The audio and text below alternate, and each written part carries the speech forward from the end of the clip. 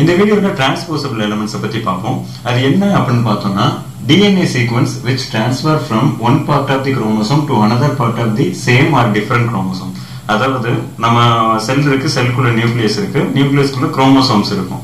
So அந்த குரோமோசோம்ஸ்ல இருக்கிற சில DNA சீக்வென்ஸ், ஒரு ஸ்பெசிபிக் DNA சீக்வென்ஸ் அந்த குரோமோசோம்குள்ளேயே ஒரு இடத்துல இருந்து இன்னொரு இடத்துக்கு டிரான்ஸ்ஃபர் ஆனாலோ இல்ல ஒரு குரோமோசோம்ல இருந்து இன்னொரு குரோமோசோமுக்கு டிரான்ஸ்ஃபர் ஆனாலோ அதுதான் வந்து டிரான்ஸ்போசபிள் எலமெண்ட்ஸ் அப்படின்னு சொல்றோம். இந்த ப்ராசஸை வந்து டிரான்ஸ்போசிஷன் அப்படின்னு சொல்றோம். அந்த டிரான்ஸ்போர்ட் ஆகிற எலமெண்ட்ஸை வந்து டிரான்ஸ்போசான்ஸ் சொல்றோம், இல்ல ஜம்பிங் ஜீன்ஸ் அப்படின்னு சொல்றோம். இதை யாரு கண்டுபிடிச்சா அப்படின்னா இன் 1940s first discover by Barbara மெக்லிங்டன் in mice plant. அதாவது மக்காசோளம் அந்த பிளான்ட்ல வந்து அந்த செடியில வந்து பார்பரா மெக்லிங்டன் அப்படின்ற சயின்டிஸ்ட் வந்து 1940sல வந்து கண்டுபிடிச்சாங்க. இப்போ வந்து நம்ம டிரான்ஸ்போசபிள் எலமெண்ட்ஸோட ஸ்ட்ரக்சரை பார்ப்போம். ஃபர்ஸ்ட் அந்த ஸ்ட்ரக்சர்ல முக்கியமா நம்ம ரொம்ப சிம்பிளா பார்க்க வேண்டியது என்ன அப்படின்னா இன்செஷன் சீக்வன்ஸ். இன்செஷன் சீக்வன்ஸ்ன்றது ரொம்ப simplest form of transposable element. இதோட ஸ்ட்ரக்சர் எப்படி இருக்கும் அப்படின்னு பார்த்தோம்னா இந்த டயக்ராம் மாதிரி தான் இருக்கும். ஸோ வந்து ரெண்டு பக்கம் வந்து டைரக்ட் ரிப்பீட்ஸ், அதாவது டிஆர்னா டைரக்ட் ரிப்பீட்ஸ். இந்த பக்கம் ஏ இருந்துச்சுன்னா இந்த பக்கம் ஏ இருக்கும், டி இருந்துச்சுன்னா டி இருக்கும். ஸோ அதே மாதிரி டைரக்ட் ரிப்பீட்ஸ் வந்து இருக்கும். அதுக்கு அடுத்து பார்த்தோம்னா ஐஆர் சீக்வன்ஸ் இருக்கும், அதாவது இன்வெர்டட் ரிப்பீட்ஸ். இன்வெர்டட் ரிப்பீட்ஸ்னா வந்து 15 to 25 பேஸ் பேர்ஸ் இருக்கும். இந்த 15 to 25 பேஸ் பேர்ஸ்ல எப்படி இருக்கும்னா இந்த பக்கம் ஏஏ டிடிசி அப்படின்னு இருந்துச்சுன்னா இந்த பக்கம் சிடிடிஏ அப்படியே இதை திருப்பி போட்ட மாதிரி இன்வெர்டடா இருக்கும். அதுதான் வந்து இன்வெர்டட் சீக்வன்ஸ். இப்ப இது எதுக்கு ஹெல்ப்ஃபுல்லா இருக்கு, ஏன் இந்த மாதிரி இன்வெர்டட் சீக்வன்ஸ் இருக்கு அப்படின்னா இந்த இடத்துலதான் வந்து டிரான்ஸ்போசேஸ் அப்படின்ற என்சைம் வந்து பைண்ட் ஆகும். So டிரான்ஸ்போசேஸ் binding side. அந்த டிரான்ஸ்போசேஸ் அப்படின்ற என்சைம் பைண்ட் ஆனாதான் வந்து அதை வந்து டிரான்ஸ்போர்ட் பண்ண முடியும். ஸோ இப்ப என்ன ஆகும்னா வந்து டிரான்ஸ்போசேஸ் என்சைம் வந்து இந்த இடத்துல உட்கார்ந்து இதை அப்படியே பிச்சு எடுத்துட்டு போயிடும், டிரான்ஸ்பர் பண்ணிடும். அடுத்து பார்த்தோம்னா டிரான்ஸ்போசேஸ் ஜீன். அது வந்து இந்த ரெண்டு இன்வெர்டட் சீக்வன்ஸுக்கும் நடுவில் இருக்கும். இந்த டிரான்ஸ்போசேஸ் ஜீன் எதுக்கு ஹெல்ப்ஃபுல்லா இருக்கும்னா கோட் ஃபார் டிரான்ஸ்போசேஸ் என்சைம். ஸோ பேர்லேயே இருக்கு, டிரான்ஸ்போசேஸ் என்ற என்சைம் வந்து ப்ரொடியூஸ் பண்றதுனால இதை வந்து டிரான்ஸ்போசேஸ் ஜீன் அப்படின்னு சொல்றாங்க. இது ஸோ ரெஸ்பான்சிபிள் ஃபார் டிரான்ஸ்போசிஷன். இங்க இருந்து டிரான்ஸ்போசேஸ் என்சைம்ஸ் ப்ரொடியூஸ் ஆகி அது வந்து இந்த இன்வெர்டட் ரிப்பீட்ஸ்ல உட்காந்து அதை டிரான்ஸ்ஃபர் பண்றதுக்கு ஹெல்ப்ஃபுல்லா இருக்கும். ஸோ நார்மலா ஒரு இன்செஷன் சீக்வன்ஸோட ஸ்ட்ரக்சர் பார்த்தோம்னா ரெண்டு பக்கமும் டைரக்ட் ரிப்பீட்ஸ், அதுக்கடுத்து ரெண்டு பக்கமும் இன்வெர்டட் ரிப்பீட்ஸ், நடுவில் வந்து டிரான்ஸ்போசேஸ் ஜீன். இப்படிதான் வந்து இன்செஷன் சீக்வன்ஸ் இருக்கும். இப்போ வந்து காம்போசைட் டிரான்ஸ்போசன் அதோட ஸ்ட்ரக்சரை பத்தி பார்ப்போம். ஸோ வந்து காம்போசைட் டிரான்ஸ்போசன்னா வந்து இதுக்கு முன்னாடி நம்ம ஐஎஸ் எலமெண்ட் பார்த்தோம், அதாவது இன்செஷன் சீக்வன்ஸ் எலமெண்ட் அதை பார்த்தோம். அதுல எப்படி இருந்துச்சுன்னா ரெண்டு பக்கமும் இன்வெர்டட் ரிப்பீட்ஸ் நடுவில் வந்து டிரான்ஸ்போசேஸ் ஜீன் வந்து இருந்துச்சு. ஸோ அதுதான் வந்து ஐஎஸ் எலமெண்ட் அப்படின்னு சொன்னோம். இதுவே ஐஎஸ் எலமெண்ட்டே ரெண்டு பக்கமும் இருந்து நடுவில் வந்து அதர் ஜீன்ஸ், அதாவது வேற ஏதோ ஜீன்ஸ் எல்லாம் இருந்துச்சுன்னா அதுதான் வந்து காம்போசைட் டிரான்ஸ்போசன் அப்படின்னு சொன்னோம். ஸோ வந்து இன்செஷன் சீக்வன்ஸோட அடுத்த லெவல் தான் வந்து காம்போசைட் டிரான்ஸ்போசன். ஸோ ரெண்டு பக்கமும் ஐஎஸ் எலமெண்ட் இருக்கு, நடுவில் அதர் ஜீன்ஸ் இருக்கு. இந்த அதர் ஜீன்ஸ்ல என்னென்ன இருக்கும் அப்படின்னு பார்த்தோம்னா ஆன்டிபயோட்டிக் ரெசிஸ்டன்ட் ஜீன் இருக்கலாம், இல்ல டாக்ஸிக் ப்ரொடியூசிங் ஜீன்ஸ் இருக்கலாம், இல்ல அதர் ஸ்பெசிபிக் ஃபங்க்ஷன்ஸ் அந்த இருக்கிற மாதிரி ஜீன்ஸ் இருக்கலாம். ஸோ வந்து ரெண்டு பக்கம் ஐஎஸ் எலமெண்ட் நடுவில் அதர் ஜீன்ஸ் இருந்தா அது வந்து காம்போசைட் டிரான்ஸ்போசன். ரெண்டு பக்கம் ஐஆர் எலமெண்ட் நடுவில் வந்து டிரான்ஸ்போசேஸ் ஜீன் இருந்தா அது இன்செஷன் சீக்வன்ஸ், அதாவது ஐஎஸ் எலமெண்ட் அப்படின்னு சொல்றோம். இப்போ வந்து டிரான்ஸ்போசபிள் எலமெண்ட்ஸோட ப்ராசஸ் எப்படி இருக்கு, அது எப்படி வந்து அந்த மெக்கானிசம் நடக்குது அப்படின்னு பார்ப்போம். ஃபர்ஸ்ட் இதுல வந்து 3 ஸ்டெப் இருக்கு: எக்ஸெஷன், ட்ரிஃப்ட், இன்டகிரேஷன். ஸோ வந்து எக்ஸெஷன்னா வந்து கட் பண்ணி எடுக்கிறது. ஸோ அந்த மாதிரி ரிமூவ் பண்றது தான் வந்து எக்ஸெஷன் அப்படின்னு சொல்லுவாங்க. அதை பண்ற என்சைம் எது அப்படின்னு பார்த்தோம்னா ரெஸ்ட்ரிக்ஷன் எண்டோநியூக்ளியஸ். அந்த என்சைம் என்ன பண்ணும்னா cleave at IR, inverted repeats அங்க வந்து கிளீவ் பண்ணி விட்டுரும். ஸோ இந்த பிக்சர் பார்த்தோம்னா நம்மளோட டோனர் குரோமோசோம் இருக்கு, ஸோ வந்து பேரண்ட் குரோமோசோம். அங்கிருந்து இந்த இன்வெர்டட் ரிப்பீட்ஸ்ல மட்டும் இந்த ரெஸ்ட்ரிக்ஷன் எண்டோநியூக்ளியஸ் போய் உட்கார்ந்து அந்த இடத்த மட்டும் அப்படியே கிளீவ் பண்ணிடும். ஸோ வந்து அதுதான் வந்து எக்ஸெஷன் அப்படின்னு சொல்றாங்க. ஸோ வந்து இப்போ கிளியர் பண்ணியாச்சு, ஃபர்ஸ்ட் ஸ்டெப் முடிஞ்சு. செகண்ட் ஸ்டெப் வந்து ட்ரிஃப்ட். ஸோ ட்ரிஃப்ட்னா வந்து மூவ் பண்றது அப்படின்னு அர்த்தம். ஸோ இங்கே நம்ம டோனர்ல இருந்து அந்த டார்கெட் சைட்டுக்கு வந்து அதை மூவ் பண்ணணும். ஸோ மூவ் பண்றதுக்கு ஹெல்ப் பண்ற என்சைம் என்ன அப்படின்னு பார்த்தோம்னா டிரான்ஸ்போசேஸ். நம்ம இதுக்கு முன்னாடியே பார்த்தோம், டிரான்ஸ்போசேஸ் என்சைம்ஸை வந்து பிடிச்சி இழுத்துட்டு போகும். So carries to target side. So டிரான்ஸ்போசேஸ் enzyme வந்து பிடிச்சி இழுத்துட்டு போகுது, அதான் வந்து செகண்ட். அடுத்து பார்த்தோம்னா இன்டகிரேஷன். இன்டகிரேஷன்னா வந்து அட்டாச் ஆகுறது, ஸோ இன்டகிரேட் பண்றது. அது வந்து இப்போ டார்கெட் சைட்ல வந்து இன்டகிரேட் ஆகணும். அதுக்கு வந்து லைகேஸ் அப்படின்ற என்சைம் வந்து ஹெல்ப்ஃபுல்லா இருக்கு. ஸோ இன்சர்ட்ஸ் அது நியூ பார்ட்ல வந்து இது வந்து இன்சர்ட் ஆகுது. ஸோ வந்து எக்ஸெஷன், ட்ரிஃப்ட், இன்டகிரேஷன். எக்ஸெஷன்னா கட் பண்றது, அதுக்கு ஹெல்ப் பண்ற என்சைம் வந்து ரெஸ்ட்ரிக்ஷன் எண்டோநியூக்ளியஸ். ட்ரிஃப்ட்டுக்கு வந்து ஹெல்ப் பண்றது வந்து டிரான்ஸ்போசேஸ் என்சைம், அது வந்து மூவ் பண்றது அப்படின்னு அர்த்தம். இன்டெகிரேஷன்னா வந்து ஜாயின் பண்றது, ஸோ அதுக்கு வந்து லைகேஸ் ஹெல்ப் பண்ணுது. இந்த பிக்சர் பார்த்தோம்னா கரெக்டா இந்த இடத்துல வந்து ரெஸ்ட்ரிக்ஷன் எண்டோநியூக்ளியஸ் வந்து கட் பண்ணி எடுத்துட்டு திரும்பி இங்க வெளில வந்தோடனே லைகேஸ் வந்து இது ரெண்டையும் ஜாயின் பண்ணிடும். ஸோ வந்து இது நார்மலான இதுக்கு வந்துடும். இந்த இடத்துல இந்த ரெஸ்ட்ரிக்ஷன் எண்டோநியூக்ளியஸ் போய் கட் பண்ணிடும். அப்போ ஓப்பன் ஆனா தானே இது வந்து ஜாயின் ஆக முடியும். ஸோ வந்து இதை வந்து ஓப்பன் பண்ணிடும். அதுக்கப்புறம் ஜாயின் பண்றப்ப இந்த இடத்துல திரும்பி வந்து லைகேஸ் வந்து ஒட்ட வச்சிடும். ஸோ வந்து லைகேஸ் அண்ட் ரெஸ்ட்ரிக்ஷன் எண்டோநியூக்ளியஸ் வந்து 2 குரோமோசோம்லயே ஒர்க் ஆகும். ஸோ ஒரு குரோமோசோம்ல இருந்து இன்னொரு குரோமோசோமுக்கு வந்து டிரான்ஸ்பர் ஆகிறதான் வந்து டிரான்ஸ்பொசிஷன் அப்படின்னு சொல்றோம். ஸோ வந்து இந்த மெக்கானிசம் பார்த்தாச்சு. டிரான்ஸ்போசிஷன்ல இன்னொரு முக்கியமான பாயிண்ட் என்ன அப்படின்னு பார்த்தோம்னா, அது வந்து ஒரு குரோமோசோம்குள்ளேயே ஒரு இடத்துல இருந்து இன்னொரு இடத்துக்கும் டிரான்ஸ்பர் ஆகலாம், இல்ல ஒரு குரோமோசோம்ல இருந்து இன்னொரு குரோமோசோமுக்கும் வந்து டிரான்ஸ்பர் ஆகலாம். ஸோ இதுல வந்து 2 டைப் இருக்கு, ரெப்ளிகேட்டிவ் டிரான்ஸ்போசிஷன், நான் ரெப்ளிகேட்டிவ் டிரான்ஸ்போசிஷன். ரெப்ளிகேட்டிவ் டிரான்ஸ்போசிஷனா ஃபர்ஸ்ட் என்ன அப்படின்னு பார்ப்போம். அதுல வந்து ஒரு டிரான்ஸ்போசான், இப்ப இந்த டயக்ராம்ல வந்து இந்த ஜிக்ஸாகா இருக்கிறதா வந்து ஒரு டிரான்ஸ்போசான் அப்படின்னு வச்சுக்கலாம். ஸோ வந்து ஒரு டிரான்ஸ்போசான் இருக்கும்போது இது என்ன ஆகும்னா டிஎன்ஏ பாலிமரேஸ் அப்படின்ற என்சைமை வச்சு இந்த டிரான்ஸ்போசான் மட்டும் ரெப்ளிகேட் பண்ணிடும், ஒரு காப்பி வந்து ப்ரொடியூஸ் ஆயிடும்.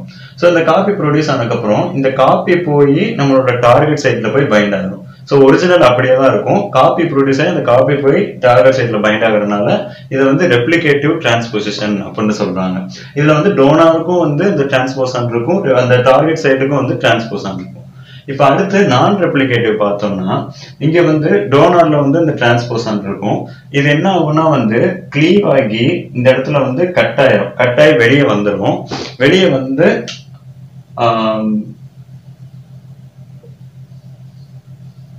ஸோ இந்த டிரான்ஸ்போசான் வந்து கட் ஆகி வெளியே வந்துடும். வெளில வந்ததுக்கு அப்புறம் இது வந்து நம்மளோட டார்கெட் சைட்ல போய் பைண்ட் ஆகும். ஸோ கட் அண்ட் பேஸ்ட் மாதிரி இருக்கும்.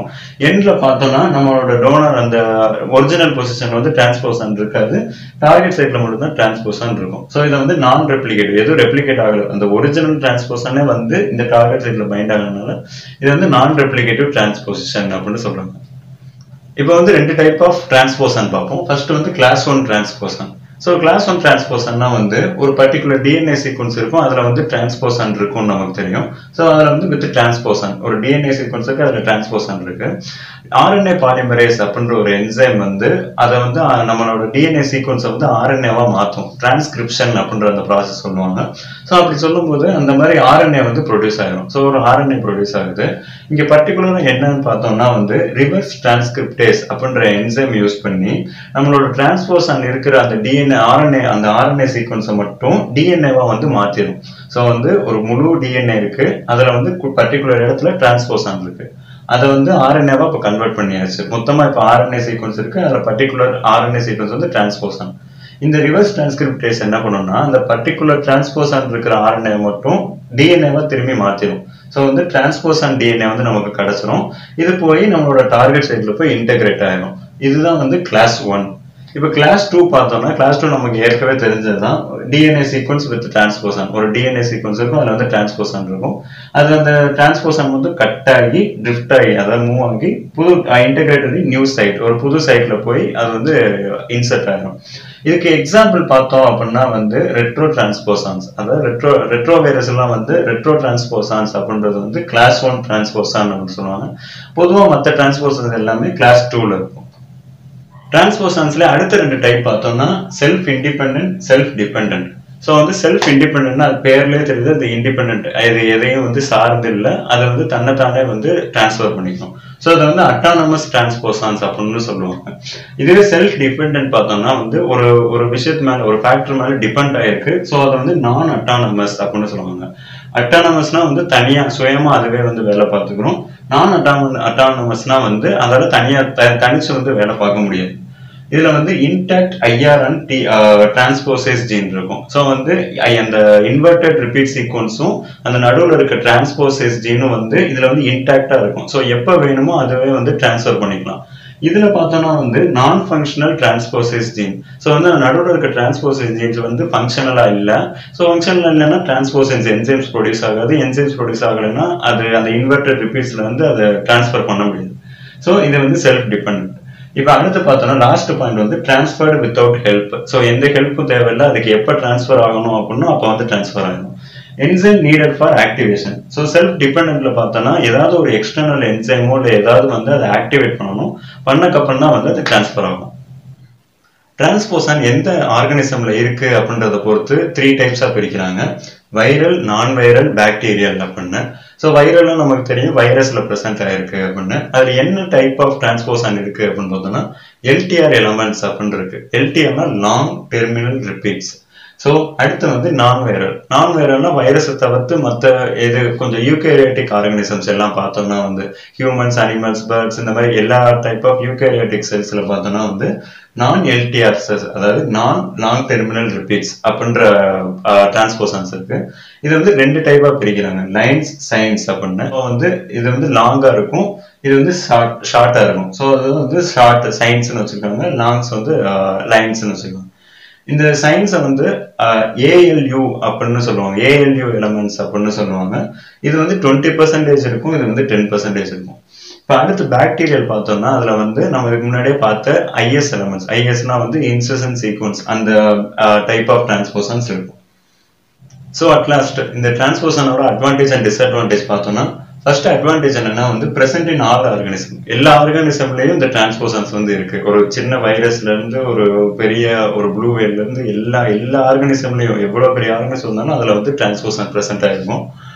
50% ஆஃப் ஹியூமன் ஜீனோம் சீக்வன்ஸ் வந்து டிரான்ஸ்போசன்ஸால ஆனது. ஸோ நம்ம ஹியூமன் ஜீனோம் சீக்வன்ஸ்ல 50% வந்து இந்த டிரான்ஸ்போசன்ஸ் வந்து கான்ட்ரிபியூட் பண்ணுது. இதோட இன்னொரு அட்வான்டேஜ் அதுலயும் வச்சுக்கலாம், டிஸ்அட்வான்டேஜ் வச்சுக்கலாம். அட்வான்டேஜ் வந்து மியூட்டேஷன். ஸோ வந்து இந்த மாதிரி ஒரு இடத்துல இருந்து குரோமோசோம் இன்னொரு இடத்துல மாறுதுன்னா அப்போ மியூட்டேட் ஆகுதுன்னு அர்த்தம். மியூட்டேஷன் ஆகுதுன்னா அது வந்து புது எவல்யூஷனுக்கு வந்து ஹெல்ப் பண்ணுது. ஸோ வந்து எவல்யூஷன்ல வந்து இந்த டிரான்ஸ்போசன்ஸ் வந்து ரொம்ப ஒரு முக்கியமான ரோல் வந்து பிளே பண்ணுது. டிஸ்அட்வான்டேஜ் பார்த்தோம்னா அதே மியூட்டேஷன் தான். ஸோ இந்த மாதிரி மியூட்டேஷன் நடக்கிறதுனால தேவையில்லாத சேஞ்சஸ் நடக்குது. ஸோ வந்து ஜெனட்டிக் டிசார்டர்ஸ் வர்றதுக்கான வாய்ப்புலாம் இருக்கு. நம்மள நிறைய பேர் வந்து கூட இருக்க ஃப்ரெண்டு விட்டுட்டு போயிட்டான், பார்ட்னர் விட்டுட்டு போயிட்டாங்க அப்படின்னு சொல்லிட்டு கவலைப்படுறாங்க. நம்ம உடம்புல இருக்க ஜீனே ஒரு குரோமோசோம் விட்டுட்டு தேவைன்னா இன்னொரு குரோமோசோம் போகுது. ஸோ நம்ம கூட இருக்கவங்க மாறுறது ஒன்றும் அவ்வளோ பெரிய ஆச்சரியம் இல்லைன்னு நினைக்கிறேன். இந்த வீடியோ உங்களுக்கு பிடிச்சிருந்தா like, comment, share, subscribe and bell icon click பண்ணிருங்க. அண்ட் இன்ஸ்டாகிராம் பேஜோட லிங்க் நம்ம டிஸ்கிரிப்ஷன்ல இருக்கு, அதையும் ஃபாலோ பண்ணிருங்க. பாய்.